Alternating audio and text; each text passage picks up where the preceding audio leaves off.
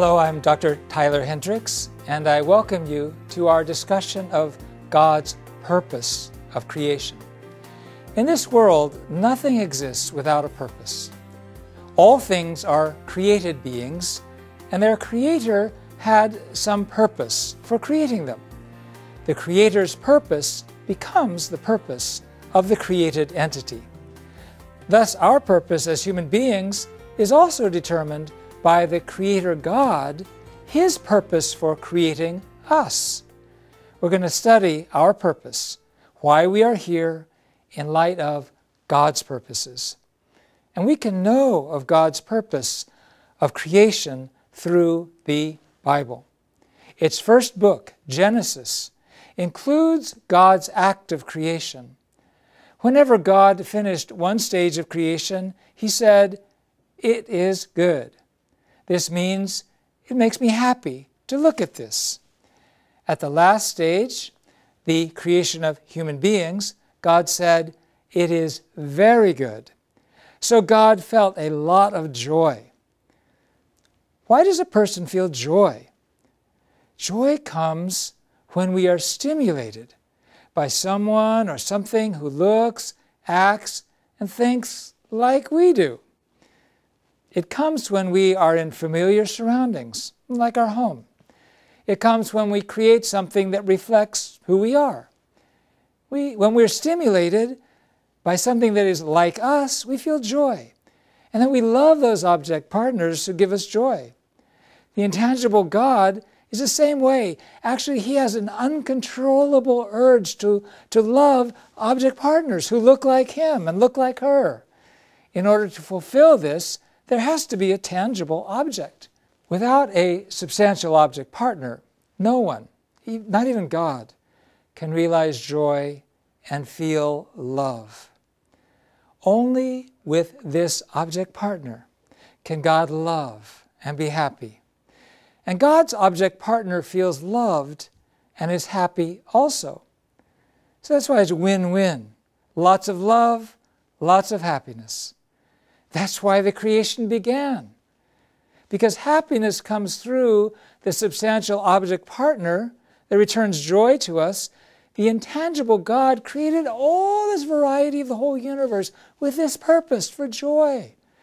Human beings are the children of God who resemble Him completely. We are His companions of love. Then when does God feel the most happiness? It was when He created Adam and Eve, His children, when what He conceived as an idea was fulfilled. God created us according to His form and shape. In other words, God is the parents of humanity, our father and our mother.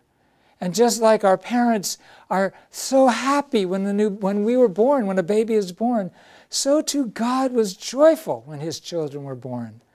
God is the happiest when we resemble His form and shape, when we realize His purposes for creating us. Then what are those purposes? God, our parents, created us and gave us blessings. In Genesis 1:28, we read, "God blessed them and said to them, 'Be fruitful and increase in number. Fill the earth and subdue it. Rule over the fish in the sea and the birds in the sky, and over every living creature that moves on the ground.'" What does this mean? To be fruitful means for each of us to complete our individuality. It means to resemble God's divine nature and character. It means that centered on God's love, your mind and body must fulfill give and receive action with each other within you, based on your conscience and your heart. You have to have God's wholeness and fulfill His and her values, God's values. In the Bible, they call Jesus the incarnation of God's Word. He is recorded as the one who became one with God. And so Jesus said, "If you see me, you see the Father." Jesus gave tremendous joy and happiness to God. Now, to increase in number and fill the earth means for those who have fulfilled their individual maturity, like Jesus, to marry and have children and expand from a family into a tribe, nation, and world. This, in other words, means the completion of the family.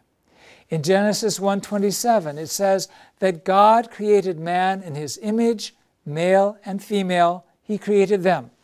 This means that the harmonious unification of male and female is the image of God. Genesis 2:24 states that husband and wife are to become one flesh. And Jesus repeated this in Matthew 19. Men were born for women. Women were born for men. And Jesus said, what God has put together, let no man cast asunder. The oneness of male and female is the form of God. The husband can meet God through his wife, and the wife can meet God through her husband. Through the oneness of husband and wife, children are born. And through the birth of children, the couple becomes parents, and the children become brothers and sisters. Thus, the family comprises 4 loves: the love of parents, the love of husband and wife, the love of children, and the love of brother and sister.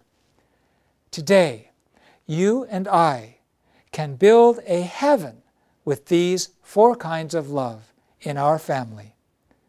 A community where this love spreads to your neighbors, a world where all people serve God as their parents and consider all humanity as their brothers and sisters. This is the ideal of God. This is the purpose for which God created us, right? In Genesis 1. Finally, God said, subdue the earth, have dominion over it, rule over the fish in the sea and the birds in the sky, over every living creature that moves on the ground. What does this mean? It means for human beings to care for all things with love. Now, there are environmentalists who see this verse and they say, well, Christianity has had in the mindset of destroying nature. But to care for nature means for God's sons and daughters to help the creation fulfill its true nature. It means to reveal our object partner's value, the creation's value. It means to face all things with the heart of God. That is when natural things in the universe respond to us and bless us. It is an approach of loving nature, not destroying it. It means to develop and preserve nature with love, not to abuse and misuse and exploit the environment and the ecosystem. This is the extremely important insight of unification theory and Reverend Moon's own life, to take care of the creation, to take care of the oceans, to take care of all of God's creatures. It provides the basics of environmental ethics, the ecosystem theology. In unification theory, it says, after God created human beings, he gave us these 3 blessings. These are blessings that came to us by grace, but at the same time, they are our purpose and our responsibility. God is happiest when we fulfill these 3 blessings. The fulfillment of these 3 blessings is the perfect image of God. The way we can make God happy is through fulfilling these 3 blessings. The best example of this is everyone's parents. When their child is born, parents always hope for good health of the child's body and soul, and hope that they will meet a good husband or wife and have a good life. Parents feel the most joy when their children fulfill these things. God's motive for creation was the exact same. He felt the exact same way. And he made them into these 3 blessings. This is the purpose of creation, and it's a roadmap for human life. A world where this purpose is fulfilled is heaven on earth. It's one great family in a world under God. The unification theory's ideal is to actualize heaven on earth right here, right now. Here and now.